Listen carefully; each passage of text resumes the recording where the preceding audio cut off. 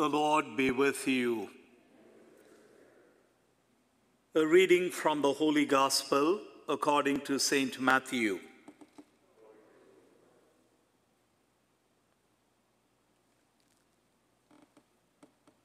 Jesus said to his disciples, "As you go, make this proclamation: the kingdom of heaven is at hand. Cure the sick, raise the dead, cleanse those with leprosy, drive out demons. Without cost you have received, without cost you are to give. Do not take gold or silver or copper for your belts,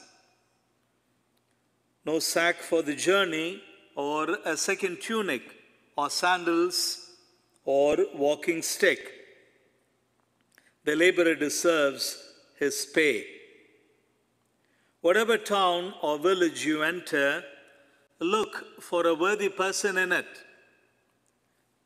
and stay there until you leave. As you enter a house, wish it peace. If the house is worthy, let your peace come upon it. If not, let your peace return to you. Whoever will not receive you or listen to your words, go outside that house or town and shake the dust from your feet. Amen, I say to you, it will be more tolerable for the land of Sodom and Gomorrah on the day of judgment than for that town." Sisters and brothers, the Gospel of the Lord.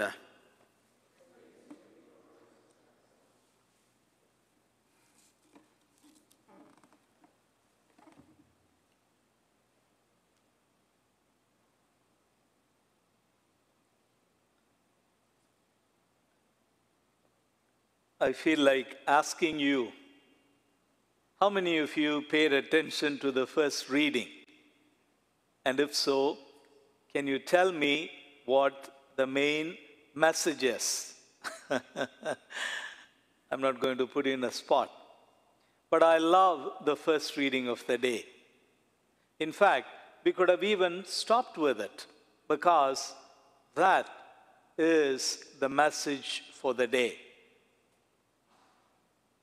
You know, as you study various religions and faiths, you realize that God is the other, the powerful one, the one who cannot be approached. God is inaccessible. But then it all seems to change with Judaism and eventually in Christianity, where God comes close to us. God comes seeking us out. And in the person of Jesus, God would actually come crawling on his knees to us. I'm referring to the fact that he was born as one of us.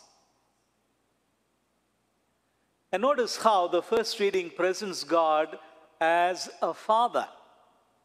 Look at that tender language that he speaks about Israel, about Ephraim, and he refers to her as the firstborn. Has it ever occurred to you that you are that Israel, that Ephraim? By the way, both the names refer to the same. Ephraim is one of the sons of Jacob, and when you say Israel, it refers to those 10 tribes, or Ephraim. And so when you get some time, sit with the first reading. See how it begins. When Israel was a little child, I took him by the hand. I taught him to walk. And how come he forgets that I am her father?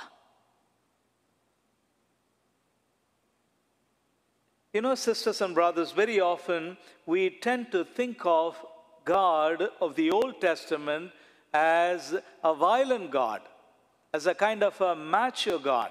Well, he's a father. That's what he needs to be. But look at the tender side of God. Later on, when you go through Isaiah, you will you hear those words. Can a mother forget her child, or a woman the babe within her womb? Yet, even if these forget, I will never forget you. That is the God that comes to us in the person of Jesus. And that is why Jesus would say, call God not just Father, but Abba, Daddy. Because God is closer to us than we can possibly understand. And so with that, shall we all just pause for a while and listen to that first reading as Jerry proclaims it to us again. Now. Thus says the Lord, when Israel was a child, I loved him. Out of Egypt, I called my son. The more I called them, the further away they went from me, sacrificing to the Baals and burning incense to idols. Yet it was I who taught Ephraim to walk, who took them in my arms. I drew them with human cords, with bands of love. I fostered them like one who raises an infant to his cheeks. Yet though I stooped to feed my child, they did not know that I was their healer. My heart is overwhelmed, my pity is stirred. I will not give vent to my blazing anger. I will not destroy Ephraim again. For I am God and not man, the Holy One present among you, and I will not let the flames consume you. The word of the Lord. Thanks be to God. Let's pause for a while and thank the Lord for this tender love.